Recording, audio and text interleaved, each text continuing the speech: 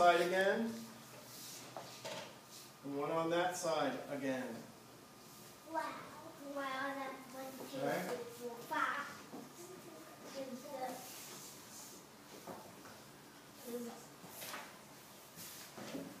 So Lola, you need one more here and one more over there. These are good, guys. And now I want to stick a stem on it. I'm just going to make like a square kind of shape up there, okay? So you stick a stem on it. Okay, we can do that. Now, in just a second, you're going to bring back the black, and now you're going to do this. Watch me. All along this edge of my box, I have my reds, my yellows, and my blues. You're going to need a red, a yellow, and blue. You're going to need the primary colors. You don't need any other colors out of this box except for these 3 right along this edge. Red, yellow, and blue. Come and get those. There's a red, a yellow, and a blue. Oh, don't push. Let her get it and go. Now don't, just get it and go. Remember, we're not going to dig around for them. Red, yellow, and blue. No reason to shove. We're all grabbing the same thing and they're all the same time. If you just grab it and go, and not spend 5 minutes putting your hand in the box, Maya, you would have them and you'd be gone by now. 1, 2, 3. Grab them, Maya. Maya. Blue, yellow, red. Grab it and go. You don't need those. You need these right here.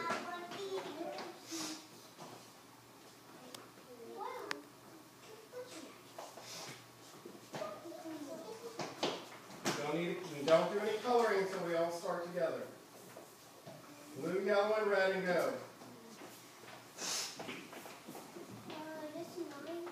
Grab them and go. Blue, yellow, and red. That's an orange, honey. Look, right here are your 3 colors you need.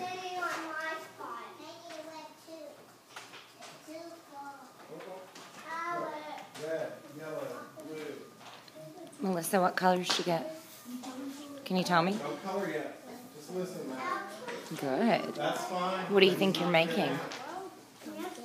Pumpkin. Are Okay, you excited? Look at me. Let me show you how we Thumbs make up. that pumpkin orange. I'm going to start. First of all, your orange pumpkin is going to have to be made by we got to mix these 2 colors together.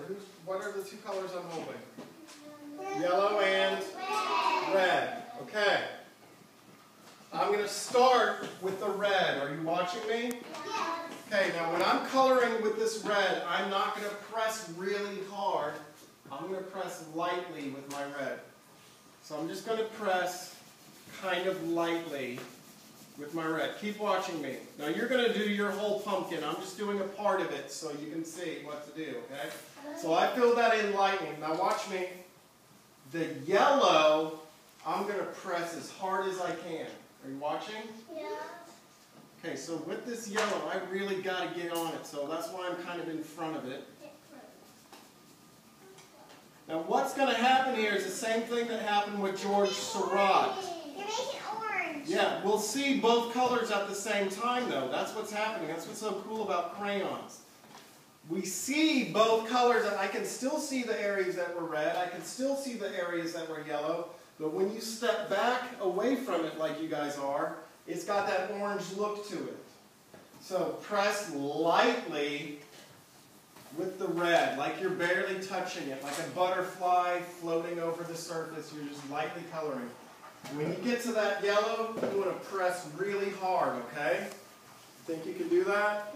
Go ahead and color your pumpkins.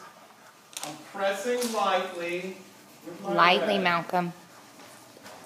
And then I'm going to really go at it with the yellow.